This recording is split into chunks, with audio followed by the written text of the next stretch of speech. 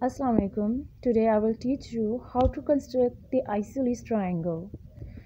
I'm using the resource book New Mathematics Syllabus 17 edition exercise 12a question 5.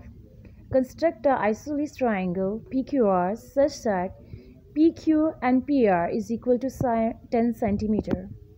From here we can judge, or it is the hint for us that PQ and PR, two line segments, are of the same length. So isosceles triangle was those triangle in which two line segments of the same length. And QR is equal to 9 centimeter. Measure and write down the size of PQPR. So first of all, I taking the line segment QR as a baseline, that is the length of 9 centimeter. Then I am taking the reading of this compass of 10 centimeter that is given in the question. Taking Q as a center and mark arc 1. After this, taking Q as a center and mark arc 2. You can see the two arcs intersect each other. The point where the two arcs intersect each other given is named as P. Because we are making the isosceles triangle, that is PQR.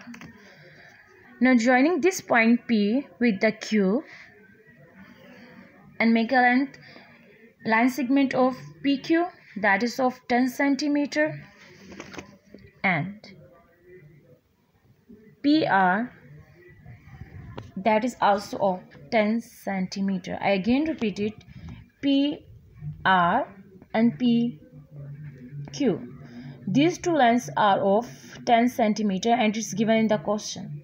So it is constructed, we are constructed a isosceles triangle that is of two lines, in which two lines are of line segment of same length and one is of different.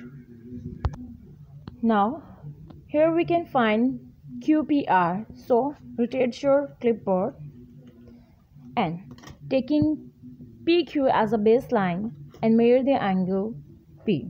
The line of your protractor is on the line of the line segment PQP and measure the angle, that is 54.